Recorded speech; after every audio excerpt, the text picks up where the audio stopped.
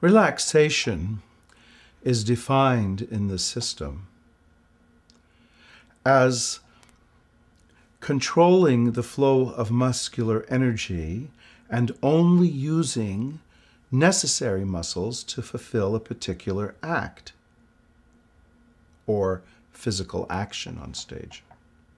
So normally we think of relaxation as just being completely without any tension at all, and certainly it is, and we use those deep relaxation exercises to train the actor to become fully relaxed so that when you're on stage, you can concentrate and focus on what you need to do. And that's certainly a very important element. The control of muscular energy, Stanislavsky also borrowed from Raja Yoga, which basically teaches that the thought, the breath, and movement are all one within the body and that we can control that flow. The energy, the life force, is called prana, and the flow of that energy through control of the breath is called pranayama. Thus, we see these exercises in the asanas, the positions of yoga that we're all familiar with. However, what Stanislavsky did was take the principles behind that, the scientific principles, and apply them to human behavior and action on stage. Relaxation and the control of the flow of muscular energy. Relaxation is the second major element of an action, which is defined as a psychophysical act of human behavior.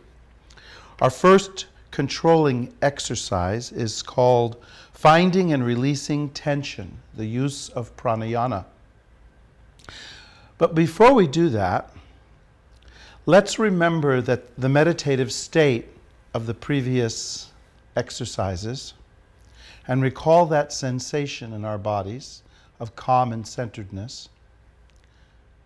And remember that meditation, focus and concentration of attention, will open up your intuition and lead you into a higher state of consciousness, which will allow you to access artistic inspiration. Finding and releasing tension. Your objective is going to be to rise to a standing position.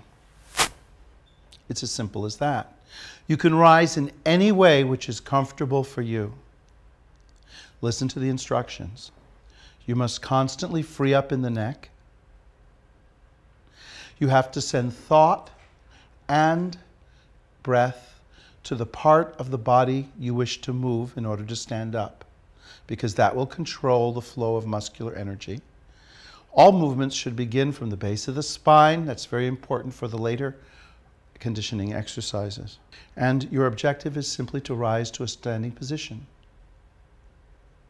Before we do, however, let's go through the body and bring to consciousness its various muscle groups.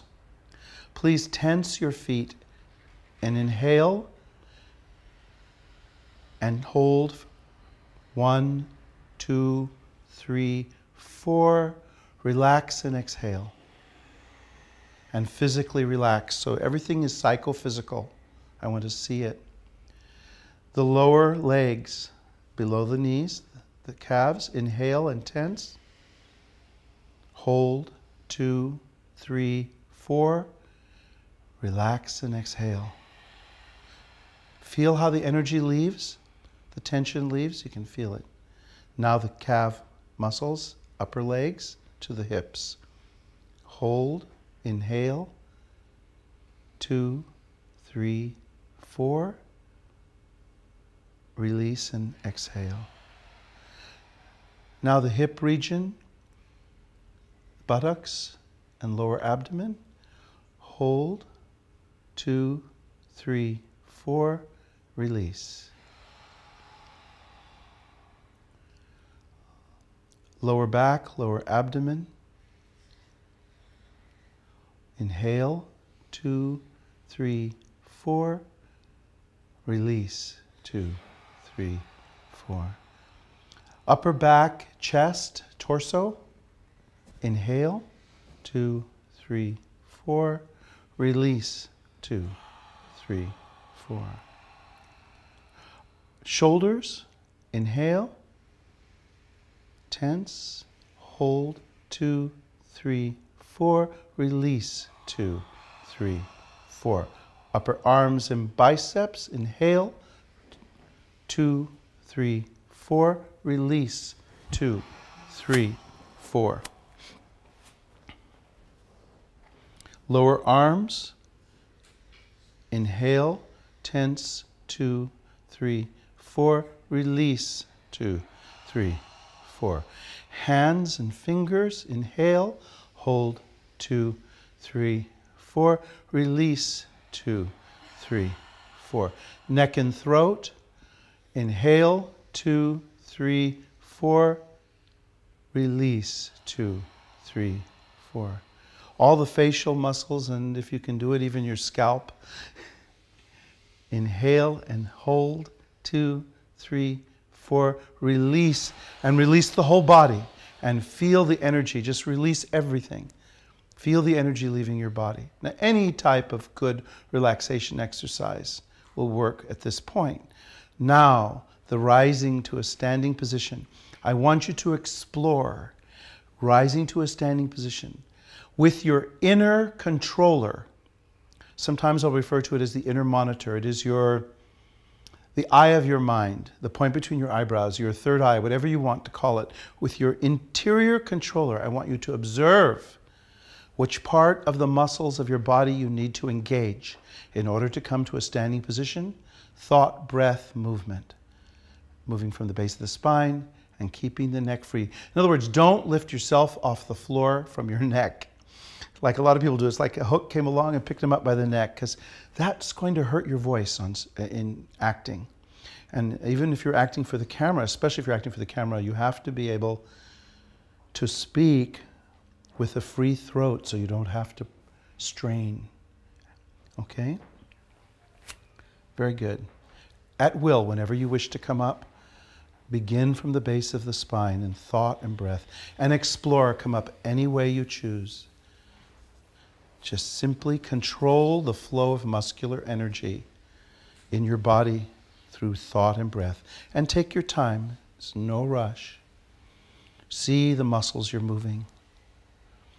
And do it in your own time. If some people move faster than others, it's fine. But just make sure you do it honestly. And once you have that, reverse it. And find an interesting way to lay back down on the floor, controlling the muscular energy. Muscle by muscle. Explore your movement, explore your body. That's what the whole purpose is. Use your inner mind, your inner controller, your inner eye to explore. And always try to do it a little differently until you can do it at a regular pace, at a regular tempo, and still be observing what's going on inside of you. Exercises in muscular energy are necessary because we need to become totally controlled over our entire body. It's our expressive instrument on stage. So exercises in muscular energy actually are psychophysical, meaning that by having a concentrated thought, controlling the influx of air, the flow of air into the lungs, we then are able to control our movements and breathe and think simultaneously in a conscious manner. So the exercises are designed as conditioning exercises that condition the instrument of the actor over a period of time to behave organically on stage as the actor would behave in life. In other words, in life, you don't need any stimulus for action because there's stimulus all around you. It's personal to you. But on stage, it's artificial environment that doesn't exist. So we learn how to recreate this behavior in an organic way until we no longer have to think about it. Then we're able to select this behavior, controlling the thought, the breath, and the focus of movement towards specific objectives which are appropriate for the character we're portraying.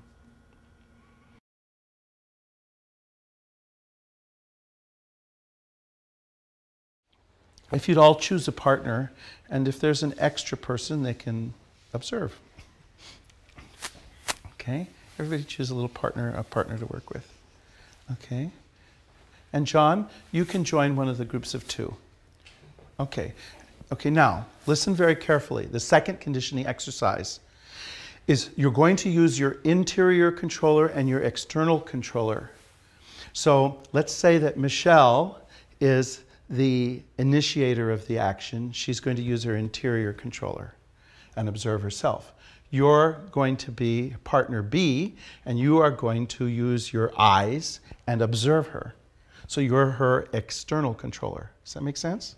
Okay, in this little improvisational exercise, Michelle is going to simply walk back and forth across the room as you normally would, and you're going to observe where you're grabbing in your body. Now, you are very fit, so you may not be grabbing anywhere. That's good. Just to then observe the flow of muscular energy and how you're moving. So you're observing yourself with your inner controller. You're observing her with your external controller, but you're also watching where she might be grabbing. You're noticing how her feet move, how her legs move, her stance. You're looking at everything, okay? And you're going to, after a minute of doing this, repeat her movements and give her feedback and show her how she's walking, okay? Since we have to create, every exercise from this point on has to deal with communion and communication and observation on stage. When we can observe ourselves interior and external at the same time, and everyone around us, including the theater, the technicians, the studio we're working in, the lighting, when we can have that consciousness, the audience, if we're acting live, or whatever, what do we call these 2 states of interior and external concentration? The dual or 2 perspectives, correct, John? And this is very important because it establishes that you are the actor-creator and the actor-character at the same time. And expanding your consciousness so that it's always aware of everything will actually give you presence, whether you're on stage or in front of a camera. If you try to block out, you will be putting up walls and your consciousness will not project or will not be picked up by a camera. You will be dead. You don't need to block out anything. You just need to be aware. Okay, keep expanding your consciousness. So that's the purpose of this exercise. And once again, it's based in what? In yoga. Okay, so you may begin. One of you is the internal and one of you is the external viewer. And you just simply watch as you walk. And you can talk and give each other feedback. But just watch for a few moments at first and observe their walk because you're going to imitate it.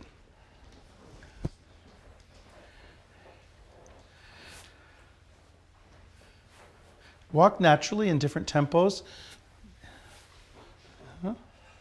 Just try different things. Maybe if it helps you to focus on doing something, you can do that.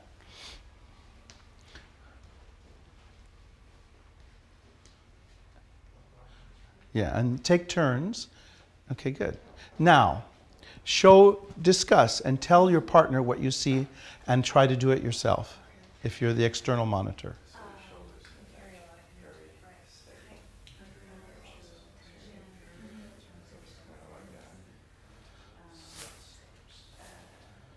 Do I look tight anywhere?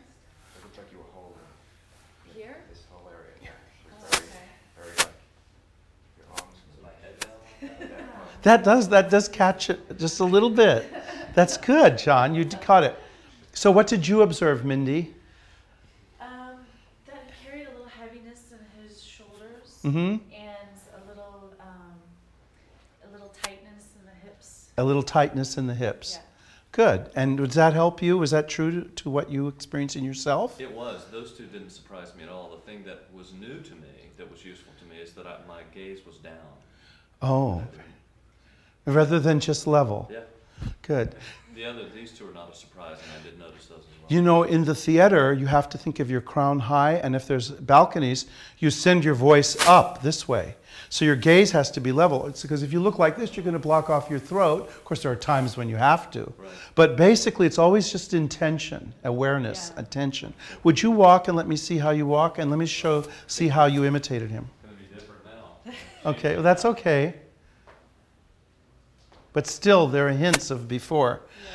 Now let's see what you observed in him. That's pretty good, huh? That little bit of roundedness in the shoulders is where you hold. Do you sit in a chair a lot in front of a computer? Some. But Do you read? I do read. Yeah, I mean. Readers, people who read a lot often are like this in their posture.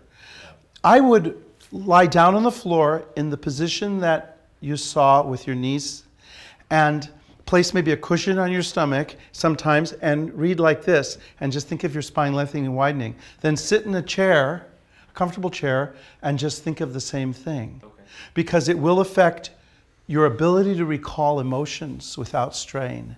Sure. Once we get to how physical actions stir emotions. Okay, let's reverse now. So now the observer is the interior controller, and the interior controller is now the external controller. And you can all do, yeah, that's right.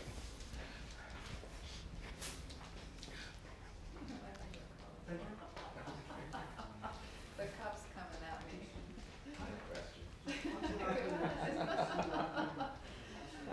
I should do the same thing. As long as it's not running. And give feedback and show them how they walked.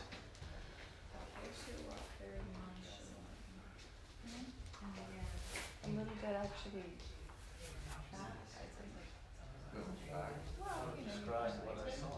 Okay.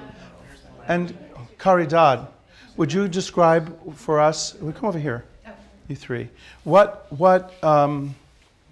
did you observe? Well, in Jan, I observed that he carries his energy in his chest and that his hips are very still. But with John, it seems to be more with his legs and in his feet. He has very long steps, and the energy seems to sort of flow evenly, even though it favors his legs, whereas Jan is very centered on his chest. Okay. So would you, Jan, walk for us? Now you feel self-conscious. It's hard to do it. Okay, good. Mix it up. Okay, and let's see how you imitated him. Yes, you notice when you're walking, how Jan had this little bit of a roll, Yeah. and that comes from some kind of tension in the ankles. You want to lift your pants up just a little bit and walk. So, I know that's going to be silly how we can't really do that. But walk, you will be able to see it. No, just walk normally. I'll tell you the secret when you get done. Okay. See that? So there's something going on there physiologically. What is it, Jan? I actually pulled the fascia from the bottom of my foot that I'm getting therapy through. Oh, wow. I understand what that is. I can't totally walk on my right foot, so I have to go for walk on the other. Okay. So it's interesting, isn't it, how everything is connected. By the way, the reason why it's important to be trained psychophysically is that at every moment you want to feel energy going from the top of your head. Well, actually, you feel it going from the balls of your feet to the top of your head. That's how you control inspiration. By controlling the flow of muscular energy in your body. At all times, you have that consciousness going on. Let's see how John walked. Okay.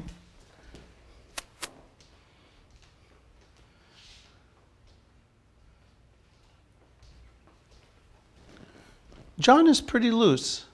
He has a languid kind of. He has a languid loose, and he's lost weight. I think are you still doing your what is it called?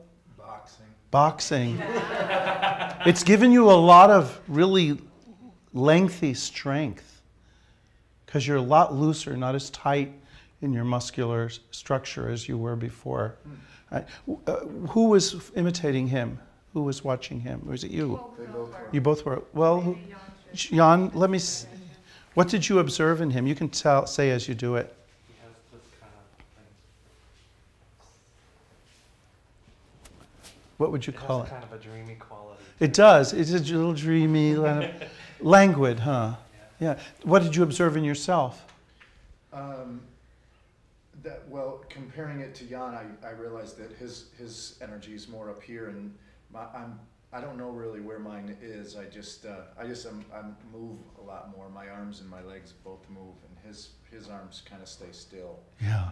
The architecture of our body determines our gait, our posture, and everything. And it's one of the reasons why we don't get certain roles, because we just don't look like it's the playwright or the director envisions the character. We just physically, and that there is physical limitation, you know, to what we can do. But of course, once you achieve plasticity, you can do anything, right, John? Oh yeah. That's right.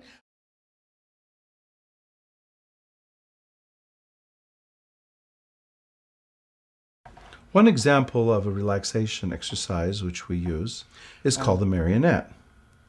Now, how we use the marionette is to really give an example to the actor of how he or she can control various parts of the body separately. In other words, energy doesn't always seem to flow logically from one part to the next. It can, but it can also jump to another part of the body based on stimulus, internal stimulus, or stimulus from outside, from something we hear. See, we may turn real quickly or jump. So consequently, we want to have control over these quick changes also. And the marionette exercises allow us to step somewhat outside of ourselves, as if there were a puppeteer above us pulling the strings, and we begin to be able to dissect movements. The dissection of movements is very important, because when we go to build a character whose behavior is extremely different than our own, we have to dissect those movements into minute logical parts and then put them back together in much the same way an editor in a film or a director might take segments from different segments of the film and then put it together to create a new story. So the actor does with his mind, his images, and his body, and his voice and speech. So imagine you have a string, the marionette, and it's at the crown of your head, and somebody's pulling it. But don't move your head until you feel them pull it or let it go. So it's not coming from inside of you. Now we're going totally opposite of psychophysical. Very important for what style of acting, Caridad, to be acting from almost like you're being pulled by strings. And you're wearing a mask. What would that be? Commedia dell'arte? Commedia dell'arte and classical Greek. Oh, really? You remember the exercises with the masks I do. and all the puppet things? Because they believed that the world was, gods were controlling them. So their acting was very much like that. Very interesting. Yeah. Okay, good. So you have that. You have a string on your jaw. It actually goes through the middle of your head into the jaw. I used to make marionettes. And somebody's pulling the string. But you can't speak. Good. You have a string in the middle of your back, and it can be lowered. There's one on your tailbone, which lowers you further, and it can pull you up or down. Now, in a marionette, there's no joints. They're just eye rings. They're like this. And so one is like that, and it screws into one part of the wood, and the other one's like this and screws into the other. So what you have is this hanging. All the joints are always loose. That's why they look like this. They don't ever be, they can't be like that. They just can't do it. So you will have strings on your elbows. Make sure you see the string being pulled in your mind's eye first. You have a string on your knees and a string on your hands. So actually you have a string on your wrist too, which raises your arm, and then a string on your hands, which moves it. So you have a string on your hands, your wrists, your elbows, middle back, lower back, tailbone, crown of the head, mouth, interior, your knees, and your feet. Now explore that a little bit. Just explore that until you feel comfortable. But remember, every time you put your foot down, the joints have to give because they're always loose. You can never put your foot down and just stop. Or even if you're standing. So when you walk, there's always this little bounce of settling in. That's good, Jess. What in the heck does this have to do with acting? Well, don't you sometimes feel like a puppet? That's good. If you really focus outside, your eyes will go blank. And that's what we want at this point. Even being outside your body is psychophysical. Even putting your attention on the puppeteer is psychophysical because you are creating it.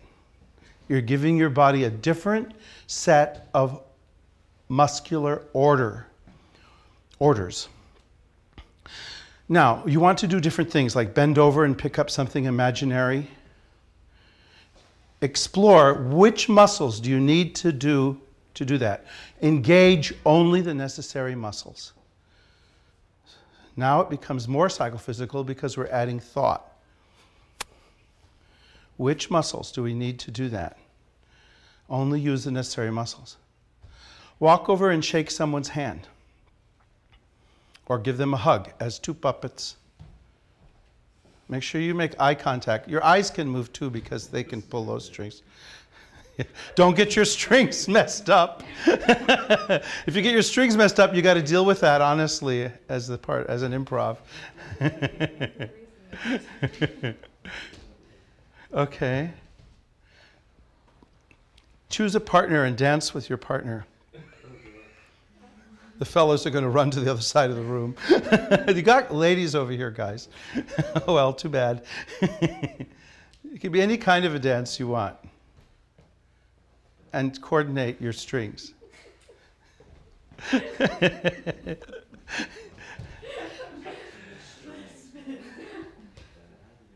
Everybody dance.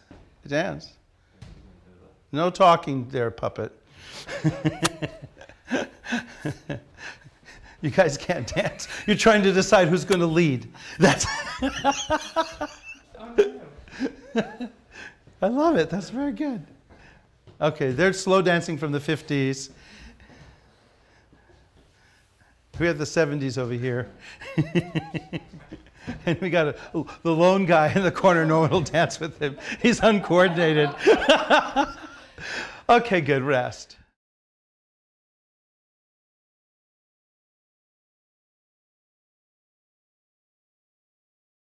The second exercise that we do is called the rag doll. Now, this rag doll exercise is purely about being totally in control of having no muscular tension at all in the body. The actor is hung up on a nail. A couple of his partners come and throw him down on the floor. He then is picked up like a rag doll and placed on the nail.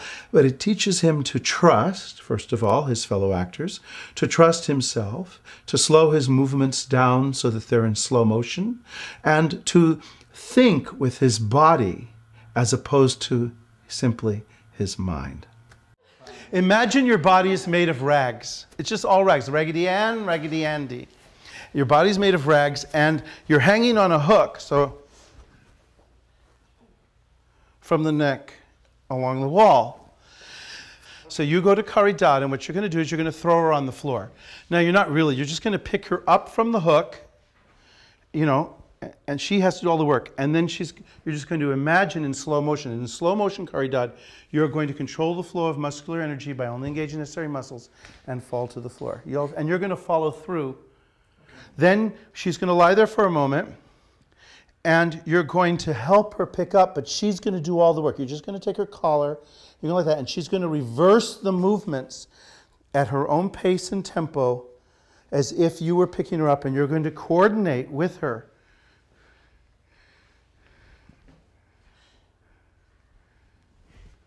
You see? So that helps her, because we're going to do some reverse exercises later. Why don't you each choose a partner and do that, and then switch with your partner. Try to envision the image of yourself made of rags and control the flow of muscular energy. Like Jan, you tensed up your legs and got in position, you know, without and forgetting that they were just rags. Okay. So take your time and do it again, okay? Now, this is very important for acting teachers and directors to be able to see where you have tension in your body, because you'll force emotions. You'll strain if you have tension. Oh, that's good, Jan. That's good. That's good. Did you all do it a few times? quick question. What do you observe in yourself? Reflect for a moment. Let's discuss it. What do you observe in yourself? So Jess, what did you observe? I observed in this exercise some of the things that Mindy pointed out before in an earlier one, or Melinda pointed out before in an earlier one. And that is that I tend to carry tension in my traps and my shoulders. Also through my trunk, I also added, there's a tiny bit of collapse in my legs here. And for a guy who used to walk like this, 6 or 7 years ago, I now Oh walk yeah, like I can this. see the difference even. So, yeah. It's just an ongoing process. It's a lifelong study, really. Right, So it's right. more of hearing that is like a confirmation to me of, it's Well, still there. You're acting in New York now, right? I am. Okay, and did you finish the show that you I did? did. What was the name of the play? How I Learned to Drive. How I Learned to Drive. You did that too here in Los Angeles, didn't you? That's great. You played the same part, I believe. Yeah. That's very interesting. It's what a coincidence. Fun little role. Yeah, I know. The play is really heavy. It's very interesting. What I want to suggest is there are wonderful Alexander teachers and Rolfers. Rolfing goes in and moves the fascia so that the muscles of the body can send a different signal to the brain and let go of those tensions. And I used to have terrible, terrible back problems, just still do sometimes, but very minor. I did 17 sessions of Rolfing, usually 10 will do it, but the older you get, the harder it is to correct those things. And also Alexander technique really also teaches you how to find the poise within your posture and release those tensions. So you might want to consider that when you go back, okay? Thank you very much.